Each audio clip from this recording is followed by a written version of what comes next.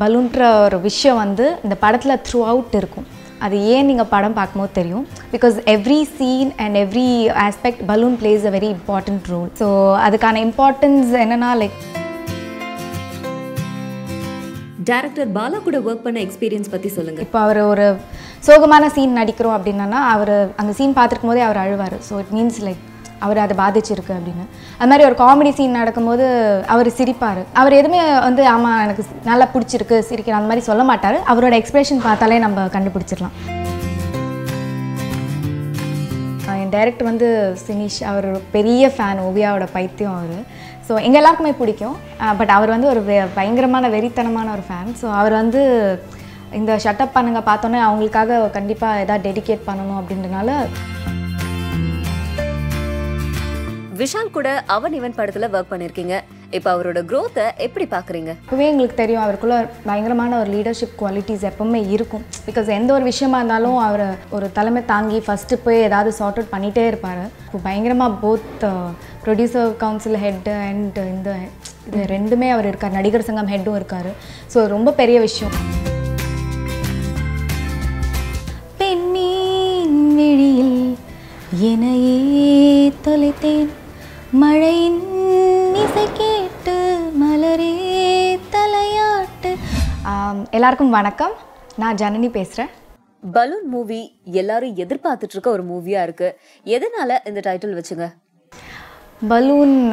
பலூன்ற ஒரு விஷயம் வந்து இந்த படத்தில் த்ரூ அவுட் இருக்கும். அது ஏன் நீங்கள் படம் பார்க்கும்போது தெரியும். Because every scene and every aspect balloon place a very important role. So அதுக்கான இம்பார்ட்டன்ஸ் என்னென்னா லைக் ஜெய் பிளேஸ், எல்லாருக்குமே தெரியும் 3 கேரக்டர் இதில். ஸோ அதில் ஒரு கேரக்டர் வந்து ஒரு பலூன் செல்லர் ஒரு ரோல். ஸோ அவரோட பேர் தான் நான் ப்ளே பண்ணுறேன், செண்பகவல்லின்னு சொல்லிட்டு. 1980s லைக் சும்மா பாவடை சட்டை அந்த மாதிரி தான். லைக் டிப்பிக்கலாக அந்த 3ஆம் பிறையில் ஸ்ரீதேவி மேம் எப்படி போட்டிருந்தாங்க. ஸோ டிப்பிக்கலாக அதே மாதிரி காஸ்டியூம்ஸ் தான். ஓ, இந்த படத்தில் 3ஆம் பிறை ஸ்ரீதேவி மாதிரி ட்ரை பண்ணியிருக்கீங்களா? லுக்கு தான், பட் கேரக்டர் வைஸ் அந்த ரோலுக்கும் என்னோட ரோலுக்கும் சம்மந்தமே கிடையாது. ஜஸ்ட் அந்த லுக் அண்ட் ஃபீல். ஏன்னா அதுவும் வந்து ஒரு ஹில் ஸ்டேஷனில் இருக்கிற ஒரு கதை. ஸோ அதே மாதிரி இதுவும் ஒரு ஹில் ஸ்டேஷன்னால கிட்டத்தட்ட அந்த மாதிரி ஒரு காஸ்டியூம், பாவடை சட்டை அந்த மாதிரி நாங்கள் ட்ரை பண்ணியிருக்கோம். அவ்வளோதான். பலூன் விற்கிற ஒருத்தர் இருந்திருக்கோம். நெக்ஸ்ட் உங்களை பாலா சார் மூவியில் பார்க்கலாமா? தெரியல, அவர் மனசு வச்சா. டைரக்டர் பாலா கூட ஒர்க் பண்ண எக்ஸ்பீரியன்ஸ் பற்றி சொல்லுங்கள். இப்போ அவர் ஒரு சோகமான சீன் நடிக்கிறோம் அப்படின்னா அவர் அந்த சீன் பார்த்துருக்கும் போதே அவர் அழுவார். ஸோ இட் மீன்ஸ் லைக் அவர் அதை பாதிச்சிருக்கு அப்படின்னு. அது மாதிரி ஒரு காமெடி சீன் நடக்கும்போது அவர் சிரிப்பார். ஸோ இட் மீன்ஸ் அவர் எதுவுமே வந்து ஆமாம் எனக்கு நல்லா பிடிச்சிருக்கு சிரிக்கிறேன் அந்த மாதிரி சொல்ல மாட்டார். அவரோட எக்ஸ்பிரஷன் பார்த்தாலே நம்ம கண்டுபிடிச்சிடலாம். So our கூப்பிட்டாருன்னா nothing like it. திருப்பியும் I P lucky to work with him. Vishal கூட அவன் இவன் படத்தில் ஒர்க் பண்ணியிருக்கீங்க. இப்போ அவரோட க்ரோத்தை எப்படி பார்க்குறீங்க? ஆக்சுவலி அப்போவே எங்களுக்கு தெரியும் அவருக்குள்ள பயங்கரமான ஒரு லீடர்ஷிப் குவாலிட்டிஸ் எப்பவுமே இருக்கும். பிகாஸ் எந்த ஒரு விஷயமா இருந்தாலும் அவர் அப்போவே ஒரு தலைமை தாங்கி ஃபஸ்ட்டு போய் ஏதாவது சார்ட் அவுட் பண்ணிகிட்டே இருப்பார். ஸோ அப்போவே எங்களுக்கு தெரியும் லைக் இவருக்குள்ளே அந்த குவாலிட்டிஸ் இருக்குன்னு. பட் அதனால இப்போ பயங்கரமாக both producer council head and இது ரெண்டுமே அவர் இருக்கார். நடிகர் சங்கம் ஹெட்டும் இருக்கார். ஸோ ரொம்ப பெரிய விஷயம். ஏன்னா யாருக்குமே அந்த 2 பதவியும் அட் எ டைம் கிடைக்காது. So I think is doing a fabulous job. So proud.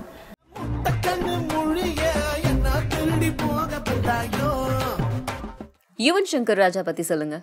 Actually Yuvan வந்து அவரோட பெரிய ஃபேன். நான் அவன் இவனில் அவர் தான் மியூசிக் பண்ணார். ஸோ ஃபஸ்ட் படத்துலேயே யுவன் மியூசிக் அப்படின்னு ஹாப்பியாக இருந்தேன். இப்போ திருப்பியும் பலூனில் ஒரு சாங் ரொம்பவே நல்லா வந்திருக்கு. அஸ் இன் எல்லா சாங்ஸும் நல்லா வந்திருக்கு. என்னோட song I have one song இந்த மூவி.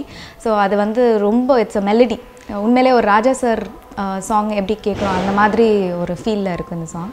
ஸோ கண்டிப்பாக எல்லாருக்குமே பிடிக்கிற மாதிரி இருக்கும்னு நினைக்கிறேன் அந்த பாட்டு. ஷட்டப் பண்ணுங்க பயங்கர ட்ரெண்டிங்கான சாங் இது படத்தோட சாங்கா இல்லை ஓவியாக்காக பண்ணுதா? இல்லை, ஓவியாக்காக தான் பண்ணது. ஏன்னா என் டைரக்டர் வந்து சினிஷ், அவர் பெரிய ஃபேன், ஓவியாவோட பைத்தியம் அவர். ஸோ எங்கள் எல்லாருக்குமே பிடிக்கும். பட் அவர் வந்து ஒரு பயங்கரமான வெறித்தனமான ஒரு ஃபேன். ஸோ அவர் வந்து இந்த ஷட்டப் பண்ணுங்க பார்த்தோன்னே அவங்களுக்காக கண்டிப்பாக எதாவது டெடிகேட் பண்ணணும் அப்படின்றனால லைக் யுவன் சார் கிட்ட போய் பேசி இந்த லைன் மாற்றலாம். ஆல்ரெடி ஒரு ப்ரொமோ சாங் இருந்தது, ஜஸ்ட் லைன் மட்டும் மாற்றலான்னு சொல்லி அவங்களுக்காக மாற்றி பண்ணியிருக்காங்க.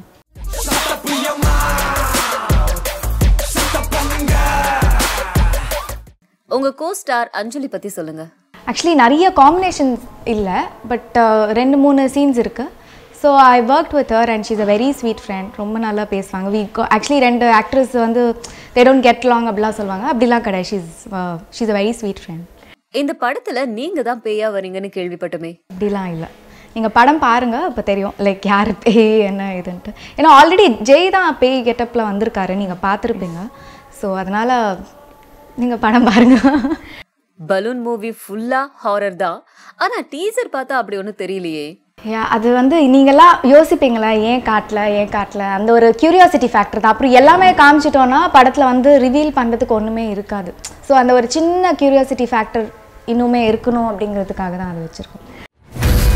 அந்த லவ் பிரச்சனையில் அந்த பொண்ணை கொலை பண்ணிட்டான். ஜனனி ஐயர், அதுல இருந்து இப்ப ஜனனி அப்படின்னு பேர் மாத்திருக்கீங்க, அது எதனால? ஜஸ்ட் அந்த surname யூஸ் பண்ணல, அவ்வளோதான். ஸோ பேரெல்லாம் எதுவும் மாற்றலை. It's always been Janani. So எதுக்கு surname எதுக்கு யூஸ் பண்ணணும்னு சொல்லிட்டு ஜஸ்ட் ஜனனி, தெகிடியிலேருந்து ஜனனி மட்டும் தான் இருக்குது. ஜஸ்ட் எதுக்கு யாருமே நம்ம ஹர்ட் பண்ணக்கூடாது, யார் சென்டிமெண்ட்ஸும் ஹர்ட் பண்ணக்கூடாதுங்கிறதுக்காக தான் அப்படி வச்சுருக்கு. ஜனனி பப்ளியான கேரக்டர் தான் அதிகமா பண்றாங்க. அந்த மாதிரி கேரக்டர்ஸ் தான் பிடிக்குமோ? எனக்கு பிடிக்கும். ஸோ அந்த மாதிரி கேரக்டர்ஸ் இப்போ இவன் பார்த்தீங்கன்னா ரொம்ப துருன்னு அந்த மாதிரி. அப்புறம் தெகிடி பார்த்தீங்கன்னா கேர்ள் நெக்ஸ்ட் டோர். அப்புறம் அதே கண்களையும் அதே மாதிரி கொஞ்சம் ரொம்ப ஒரு மெச்சூரான ஒரு ரோல். ஸோ எனக்கு பிடிக்கும் துருன்னு. பட் அந்த மாதிரி அமைஞ்சதுன்னா கண்டிப்பாக பண்ணலாம். நீங்கள் ஹரிஷ் கல்யாணுக்கு ரொம்ப ஃப்ரெண்டா? After big pass we are good friends. எனக்கு ரொம்ப பிடிச்சிருந்தது. லைக் அவர் வீட்டில் வந்து ரொம்ப துருன்னு இருந்தார். அண்ட் நல்லா பாட்டு பாடினார், டான்ஸ் ஆடினார், ரொம்ப மல்டி டேலண்டட் பர்சனாலிட்டியாக இருந்தார். ஸோ எனக்கு அது ரொம்ப பிடிச்சிருந்தது. ஸோ நான் அப்ரிஷியேட் பண்ணேன். லைக் அந்த வீட்டில் வந்து இவர் கணேஷ் எல்லாம் எனக்கு ரொம்ப பிடிக்கும். So like after big pass we are good friends.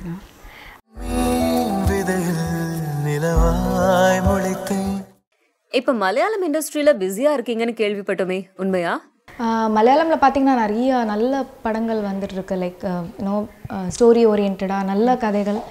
Actually அங்கே இருக்கிற படங்கள்லாம் இங்கே நிறைய ரீமேக் பண்ணிகிட்ருக்காங்க. ஸோ அந்த விதத்தில் லைக் பயங்கரமாக இருக்குது கதைகள்லாம். ஸோ ஹாப்பியாக இருக்குது சில நல்ல படங்கள் அங்கே நடித்ததுக்கு.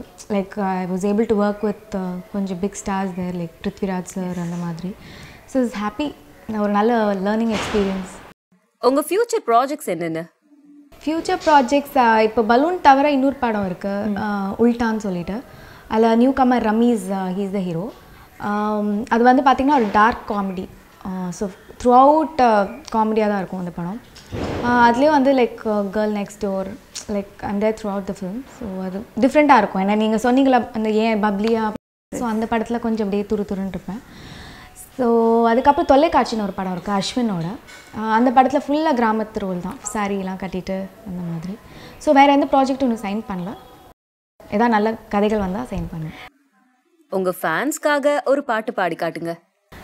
விண்மீன் விதையில் நிலவாய் முளைத்தேன், பெண்மீன் விழியில் எனையே தொலைத்தேன், மழையின் இசை கேட்டு மலரே தலையாட்டு, மழையின் மொழி போல மலரின் ஒரு பாட்டு, இனி நீயும் நானும் ஒன்றாய் சேர்ந்தால் காதல் 2 எழுத்து.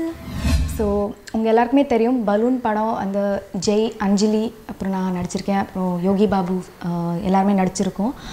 இது வந்து ஒரு ஹாரர் காமெடி அப்படின்னு சொல்லலாம். ஸோ கம்ப்ளீட் என்டர்டெய்னராக இருக்கும் எல்லா விதத்துலேயும். நியூ கமர் டைரக்டர் சினிஷ் அவர் தான் இதை படத்தை டைரக்ட் பண்ணியிருக்காரு.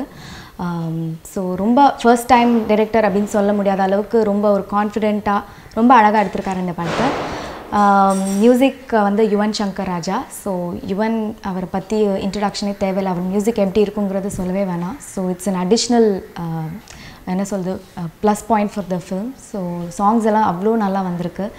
அண்ட் மூவி கண்டிப்பாக எல்லா ஏஜ் குரூப்புக்கும் பிடிக்கிற மாதிரி க்ளீனாக அமைஞ்சிருக்கு. ஸோ கூடி சீக்கிரம் ரிலீஸ் ஆக போகுது. ஸோ கண்டிப்பாக தியேட்டரில் போய் பாருங்கள். Hope you all really like it. Continue supporting us. Thank you.